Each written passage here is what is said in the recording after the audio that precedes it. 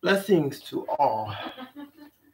Thank you all for showing up. Those of you guys who are going to show up, nobody's there yet. That's okay.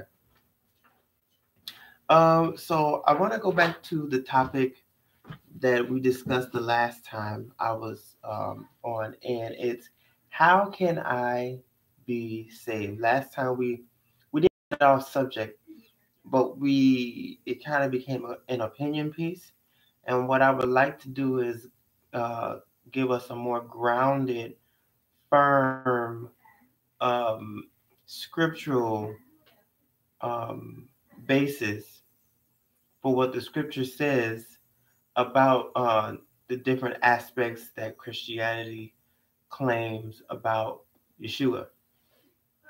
So, one of the things that stands out most to me is Numbers chapter 23. This is a famous verse that a lot of people quote.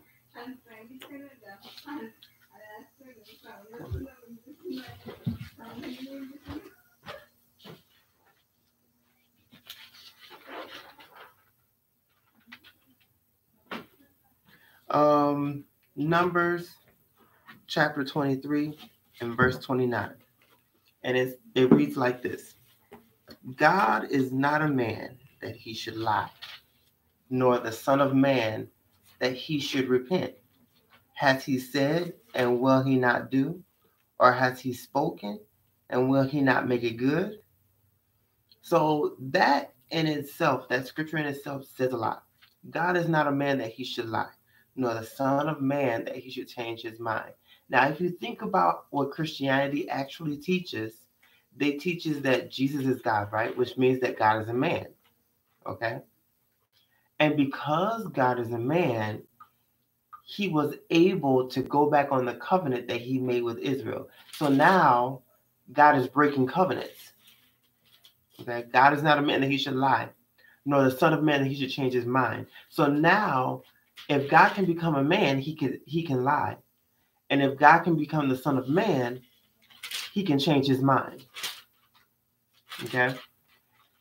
And that kind of goes, it's like an automatic thing that happens with Christianity. Well, God is no longer looking at physical Israel, that he's looking at spiritual Israel. That's what we're told. And so, you don't have to be Jewish to be saved now. And so, because God took away the covenant, which was the Torah, God took away that covenant from Israel. Okay? So, God is not a man that he should lie, nor the Son of Man that he should change his mind.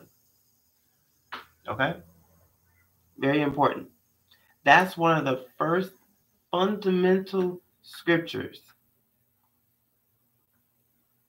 that people should think about when we think that Jesus is God. God is not a man that he should lie, nor the Son of Man that he should change his mind. If God can become a man, he can lie. And if he is the Son of Man, then he can change his mind. If he can change his mind, and I've heard this argument, if God can change his mind about Israel, what's to say that he can't change his mind about us who are not Israel? So, the teaching is that, our covenant is everlasting, but the Jewish covenant was temporary, or the Jews have a different covenant. That theology had to be made up, but the Jews have a different covenant. We're not in their covenant. So that came later. But throughout Christian history, the teaching uh, was that God despised the Jews because of what they did to Yeshua. In actuality, it wasn't the Jews, it was the Romans. Okay, we'll go past that. Shalom, Brother Matthias. Thank you for joining us.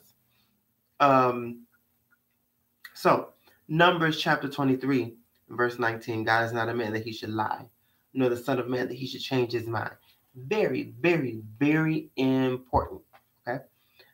Because that implicates that he can change his mind now. He's a man now, right? God became man. So now he can change his mind. Now he can repent, or he can go back on his word.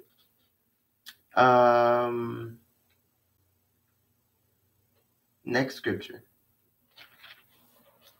Deuteronomy chapter 6. The famous Shema. Shema Israel, Yahweh Eloheinu, Yahweh Echad. Okay. It says, "Hear, O Israel, Yahweh our God, Yahweh is one." You know what I'm going to do? You got Blue Letter Bible on here? You can look it up. My phone. You can look it up. Jeez, so much work I have to do. Let's go and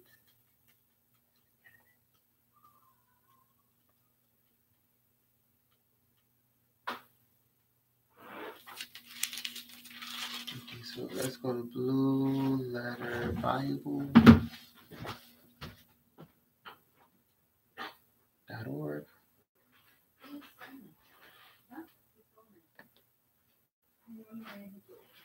Okay, so here is Israel, Yahweh, our God, Yahweh is one. It's also interpreted as Yahweh is our God, Yahweh alone, as in Yahweh the only one.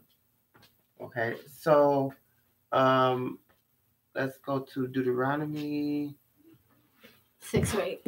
6, yes.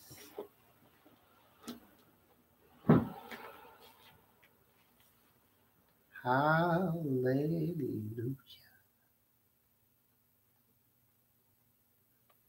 So the word that's controversial here is echad. Echad is translated as one. But echad means united. It also means first. Okay. Let's see what else they have here. It means first. It means someone. It means the only one, or one only of its kind.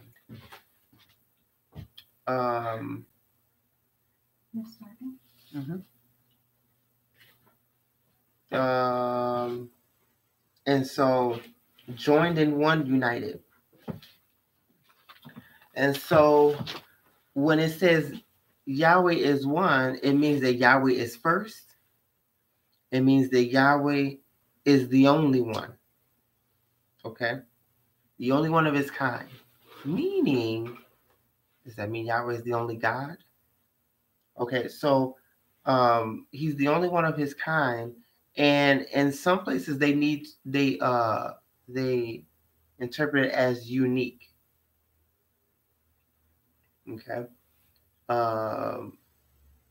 and so that in itself has always been a difficult one for Trinitarians, because it says that Yahweh is one. So this is why the Trinity is so important, the 3 in 1. Oh, it's one God manifested in 3 persons, is what we're told. And so the way, I used to teach it was that, then the way that most churches teach it is that there's one God who manifests himself in 3 ways. There's the Father, who is the creator, is the Son, who is, that God became flesh. And then there's the Holy Spirit, that after Yeshua left, then there was, his spirit was there. But there's a problem with that, okay? And this is the thing. And I've said this to a couple of people. If I was to say that there are 3 persons in me, what would you say? What would you say to me? You would call me schizophrenic. Okay? 3 different persons mean a person is an individual. So 3 different persons is 3 different individuals. Hello. Okay? That's not that big of a deal though. Let's go to 1 Samuel.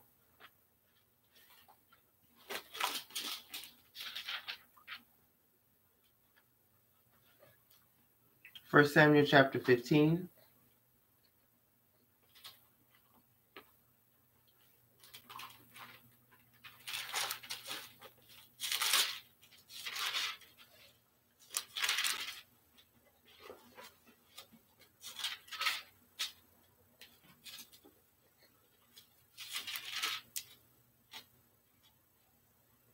First Samuel chapter 15 and verse 22.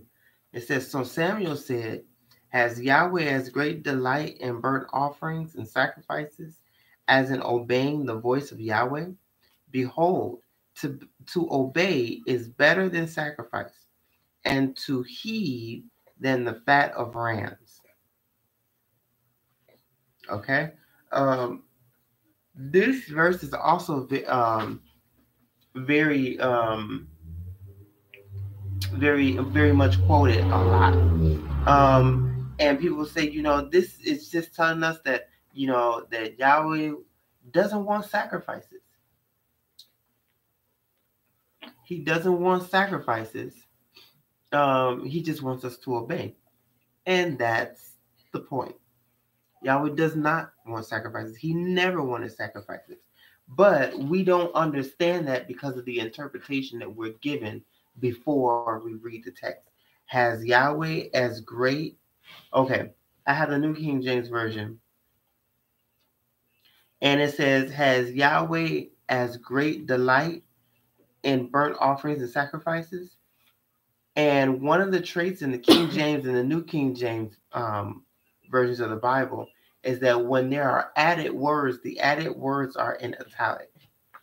So it says in the New King James, Has Yahweh as great delight? That word, the words as great, is just put in there for context, is what they say.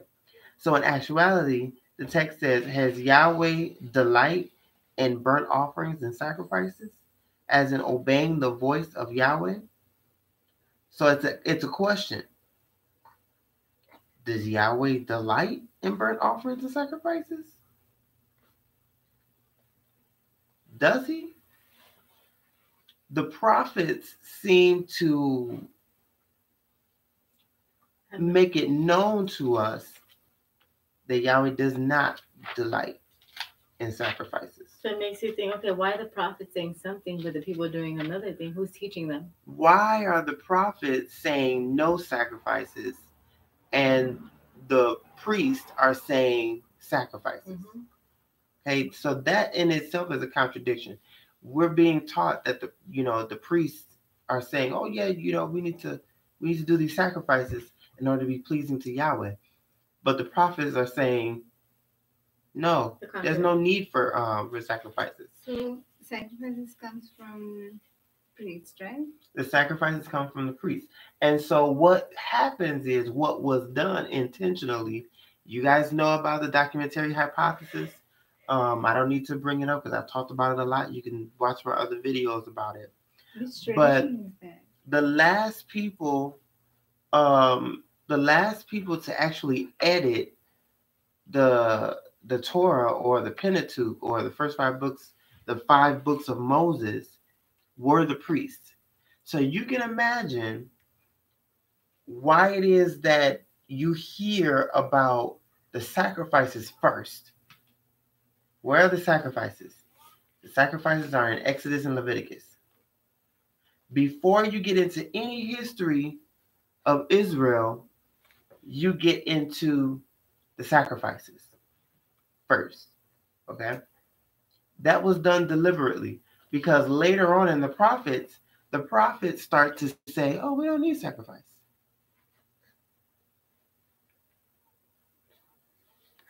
Matthias says that's the reason why I said never to trust the translations.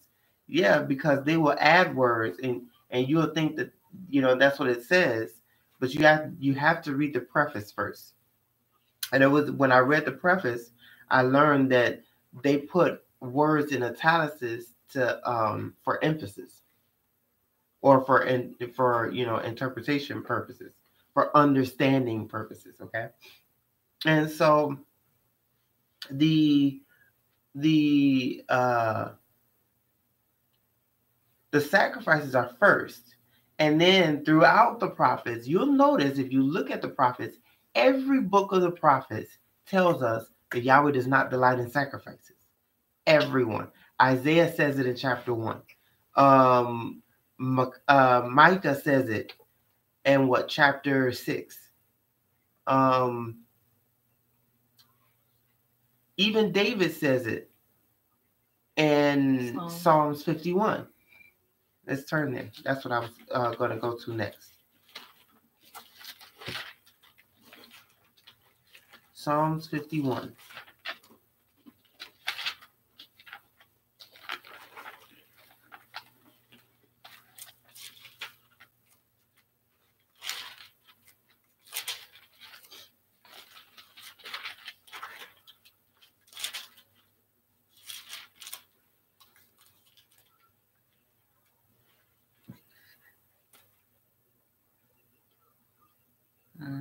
Let me find the exact verse.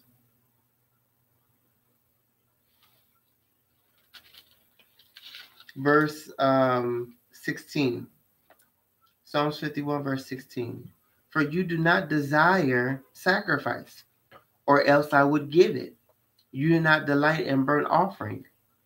The sacrifices of God are a broken spirit, a broken and a contrite heart.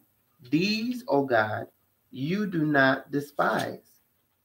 So even David says that Yahweh does not want sacrifices. But because the sacrifices are first in the book, it makes it look like that historically, this is how Christians interpret it. Historically, Yahweh did command the sacrifices, but either he got tired of them, or what's the other one that I've heard? In the Clementine homilies, it says that Moses knew that there was no sacrifice that were not needed, but they wouldn't stop. Because of the hardness of their hearts, Moses allowed it to continue. That's not the way it was. In actuality, Yahweh never wanted the sacrifices. How do you know this? Let's go to Jeremiah chapter 7. This is one of my favorite verses. Jeremiah 7? Jeremiah 7. Well, you know what? Let's go to Isaiah 1 first.